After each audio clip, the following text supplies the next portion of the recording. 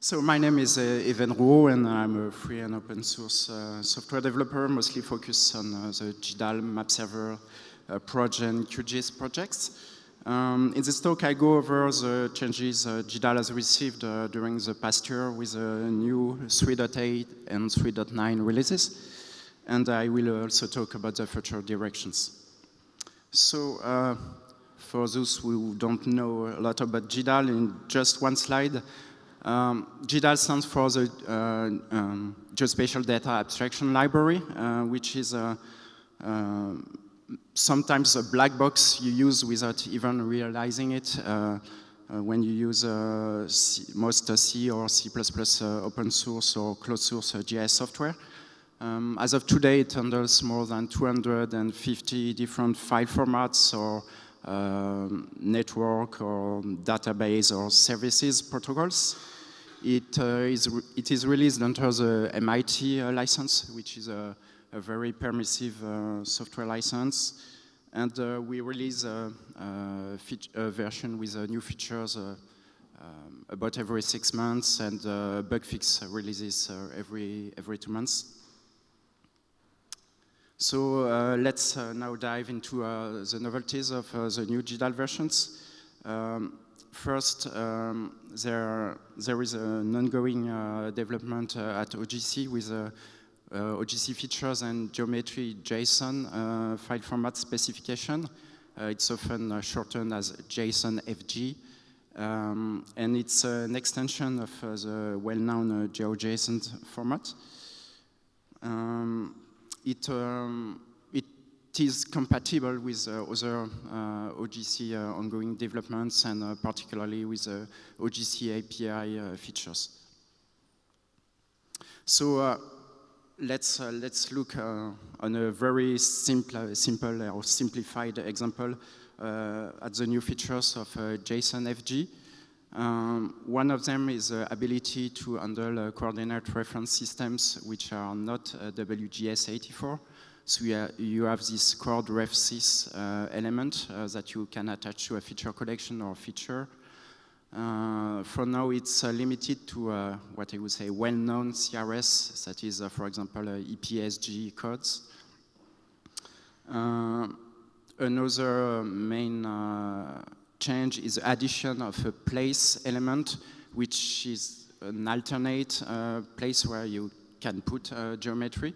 So if you use a non-WGS84 CRS, you will put your geometry in there, but you can also put geometries that you cannot encode at all in GeoJSON, such as 3D geometries like polyhedron or prism, and there will probably be enhancements also to support curved geometries in this place element. JSONFG also brings a way to standardize how to express timestamps or time ranges. And you can also declare the feature type of an element, and you can have within a feature collection different feature types. So in GDAL 3.8, we have added a dedicated driver to handle this new format. It shares a lot of things with GeoJSON, but it's also separated for clarity. And writing the driver will automatically put geometries into the place element if they are expressed in a non-WGS84 CRS, and it will also write the corresponding geometry when it's possible in the geometry element. Multiple layers can be read or written with this feature type special attribute. There's a mapping between the time element and OGR properties. And on the read side, we have a minimum support for some of the 3D geometries. Yeah. So here's just an example on the small file I showed just before. So you can see that the layer name is retrieved for the feature type element. We can detect the non-WGS84 CRS. The geometry is taken from the place element, and the time property is properly recognized as such.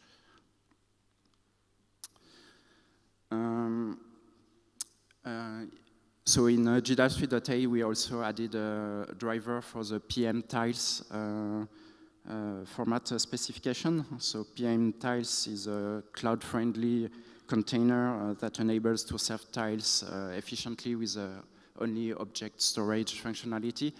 So it's the equivalent of cloud-optimized GOT for flat GeoBirth, but for tiled datasets.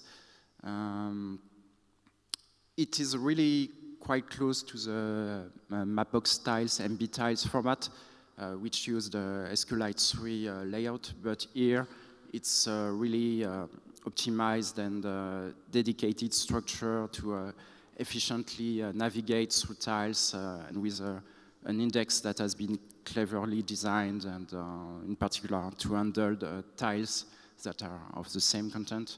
And I've put a link on a presentation that Brandon Liu gave last year at FOSS4GE Prison about ProtoMaps, and he has a talk later this morning too. So the driver, the OGR driver, supports reading and writing vector tiles in a Mapbox vector tiles format. And it shares a lot with the existing MB tiles and MFT drivers, so you have exactly the same set of creation options. Of course, if you really need, well customized options, you probably better using TPCanoe to create your PMTiles datasets.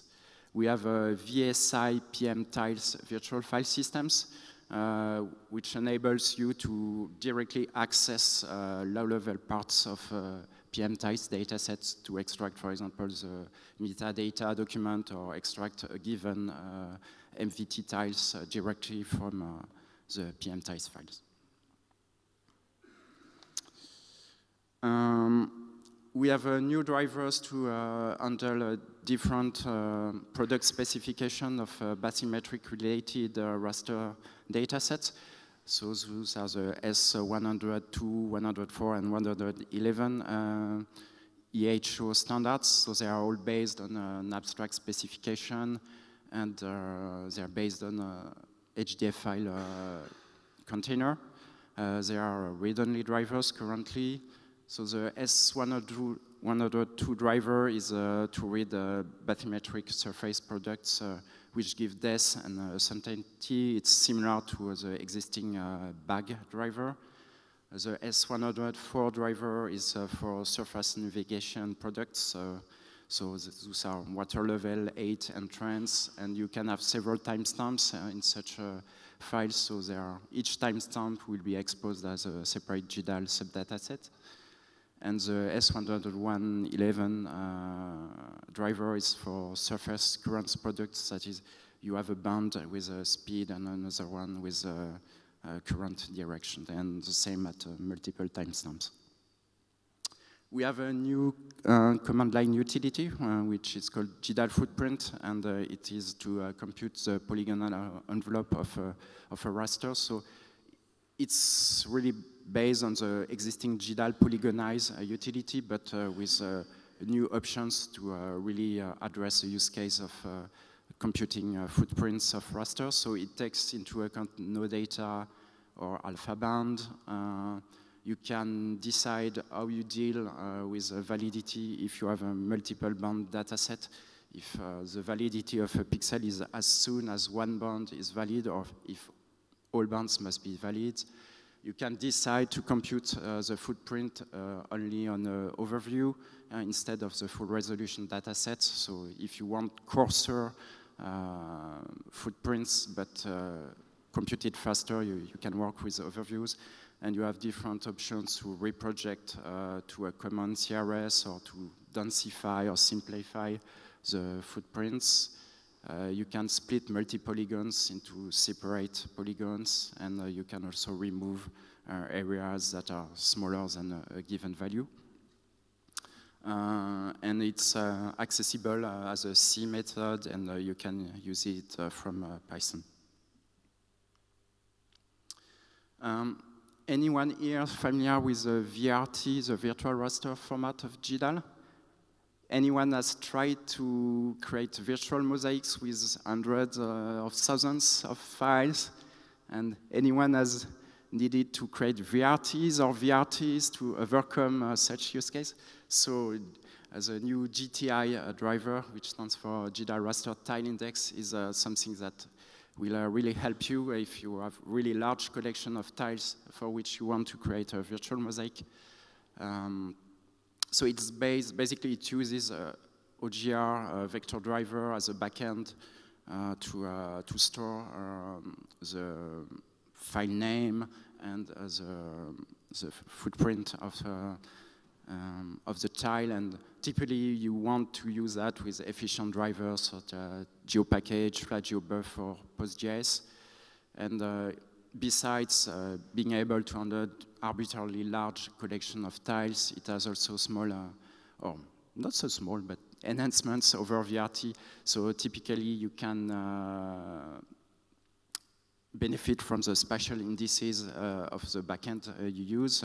So you can immediately retrieve a tile in really just a second, or just a few tenths of milliseconds, hopefully. You can have control on the Z order if you have overlapping tiles, and it has support for on-the-fly reprojection if you have a collections of tiles in different projections. And it also supports correctly the alpha band when you have overlapping tiles. It will really take into account the alpha band to composite the final result of the mosaicing. So you can create a GTI index using the existing GDAL Tile Index utility, which has been enhanced with a number of new options to handle that new case. Or you can sometimes, for example, you would have your catalog of tiles in some database, and you can, of course, use OGR API to programmatically create a GTI dataset. So basically, a GTI tile index requires a vector tile layer with, a vector layer with a column with a dataset location and its polygonal footprint as a geometry, and a few metadata items which helps the drivers to quickly instantiate the virtual mosaic. So typically you will have the resolution, the extent, the CRS, the data type, and the number of bands. The metadata can be embedded in the vector formats that support that. So currently we have GeoPackage, of course, and the FlatGeoBuff and PostGIS drivers have been enhanced to be able to store and retrieve layer metadata. Or you can provide that metadata in a small XML file, and here I've put an example of such a file. It's really small. It points to the vector dataset where your tiles are referenced, and it contains a layer name if it's a multi-layer dataset, the field name where you have the location of each tiles, and, for example, the resolution of the virtual mosaics. I'm just going to quickly recap past developments. So in GDAL 3.6, we introduced a new API for a vector dataset, which is based on the Rouault columnar oriented way of presenting data. So basically, data for a given field is packed together in memory, which helps it to be a more CPU friendly and storage friendly also, because it increases the efficiency of compression algorithm. So in GDAL 3.8 we went on improving that by having a few enhancements in the Parquet driver to better handle attribute and spatial filtering. And we also added a write side to this Rouault API with a write Rouault batch method, where you can group together a number of features that you want to write in an efficient way. So we have generic implementation that works with all OGR drivers that have a write side, and we have a specialized implementation for Rouault and Parquet drivers, which have obviously a natural way of implementing that new API. OGR to OGR has been enhanced to support using this read and write sides of a row. And so, for example, now if you do a GeoPackage to Parquet format translation, it's 3 times faster, and Parquet to Parquet is 10 times faster, roughly. There have been enhancements in the GeoParquet driver with the support for reading quite complex data structure with nested lists and maps, and those are mapped to a JSON serialized string to be more friendly with other drivers. We have full spatial filtering and not just a bounding box intersection. And we also have implemented the features of the new GeoParquet 1.1 specification. So when we write a geometry, we also write its bounding box, which helps to have a faster filtering on the read side. And on the right side, we support sorting features spatially, which helps to group together nearby features and having a more efficient use of Parquet statistics to be able to read them efficiently. And we have also support for the GeoArrow encoding, which is an alternate encoding to WKB, and which uses a more natural data structure. For example, lines are represented as a list of XY pairs, and it helps for faster and better compression. We have support for geometry coordinate precision framework. So it's a way to specify that typically for text-based formats, you have a number of decimals that are significant, and so now you can specify that in a unified way. And for drivers that support storing that coordinate precision, it's also stored as metadata. So if you do format translation, in the good case, the coordinate precision will be preserved, which makes files smaller and avoids putting insignificant information. We have technical enhancements to the GDAL driver plugin support. So that's something that has always existed, the ability to build a GDAL driver as a separate shared library that is loaded at runtime. So previously, all plugins were loaded at instantiation time of GDAL, which could be some tens or hundreds of milliseconds. And now we have an improvement where drivers are only loaded when needed. Various different small or not so small topics, but we have a new driver for the vector measurement format.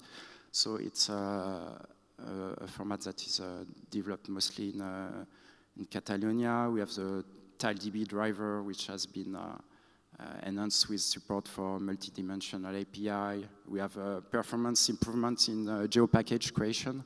So typically the spatial index creation used to be a very slow steps, and now it's 3 to 4 times faster.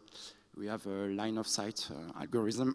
So it's to compute the visibility between 2 points, taking into account the digital elevation model.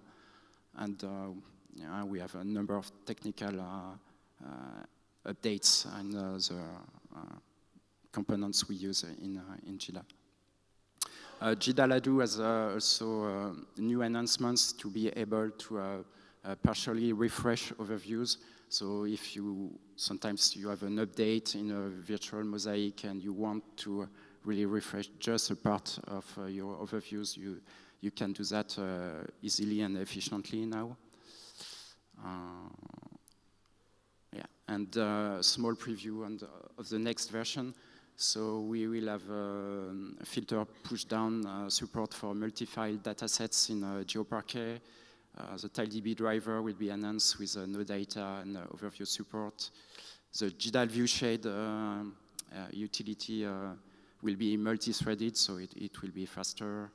We have support for 64 bits object identifiers in the OpenFileGDB driver, and not in the proprietary one, because S3 didn't provide support for their own format.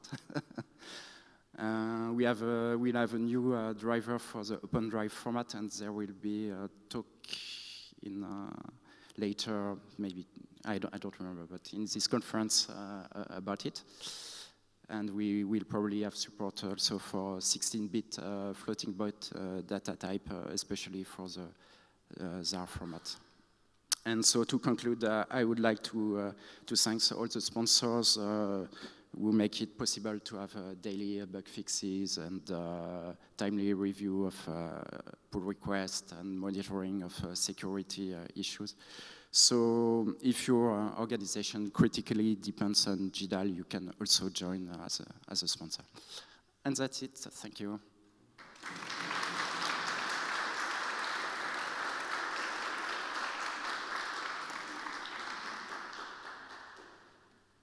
Thank you very much, Yves, for your great presentation with all the nice new features in GDAL and a preview of what's coming up. The floor is now for you in the audience to ask questions. We'll have a microphone that is going around. So, who has a question? There's a question in the back.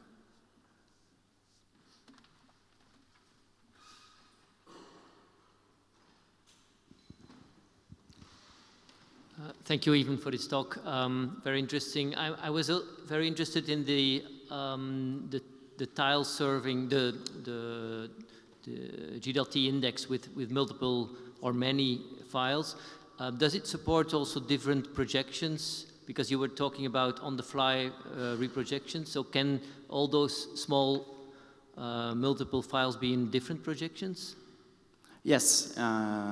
So in the tile index, all the footprints will be reprojected into a single CRS, because you need that to be able to find them. You need a unified CRS.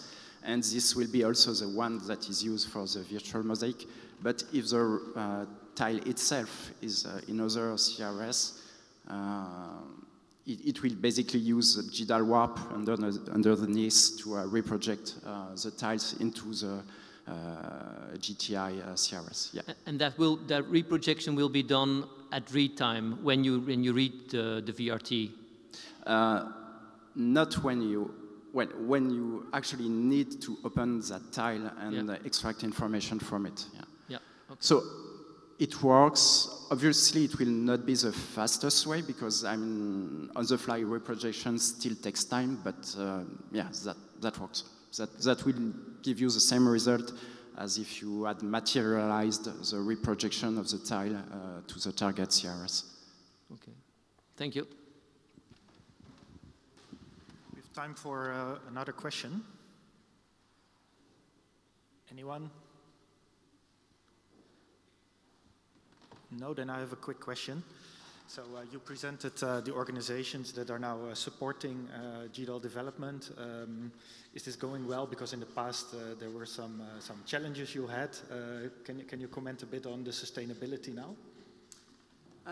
Yeah, it's always a bit challenging, because yes, sometimes organizations change policies, or sometimes they lay out employees, so the situation is not so good to ask for money to them. And so we rely sometimes just on one or two people in this organization, and they have to navigate through their hierarchy to make a case for sponsoring free open source software. So it's not easy, definitely, and it requires effort to really make sure they go on with their sponsoring. Yeah. Okay, thanks a lot, Yves. An applause for Yves, and support his work.